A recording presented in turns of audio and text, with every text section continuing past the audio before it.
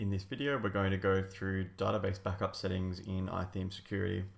I'm already in the settings panel of iThemes Security, so from here I just need to go down to database backups and then we can get started. So here you can see that the first option we can choose to enable is backing up the entire database. So in some instances you may have content in your database that's not WordPress related or WordPress specific, and you may wish to back that up. So if that's the case, you make sure you check that box, otherwise your site goes down, you're going to lose all that data. Then we can just choose the backup method. There's three options we can choose from: locally and email, email only, or locally only. I recommend email only because the reality is if your web server goes down and you're saving it locally only, then you can't get access to that file anyway. So it's kind of useless by comparison to email only. Of course, you can be very prudent and choose locally and email, and you could even retrieve those files off your server every single day if you wanted to do that, but that's a little bit too much work, I think. So best using just email only.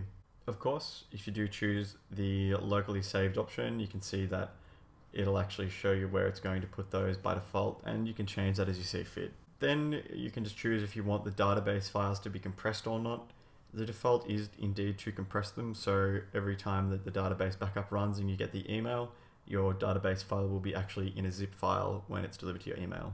Then we just go down and we find the Excluded Tables option. So it shows you here that there's a few tables that will be backed up and some that are excluded.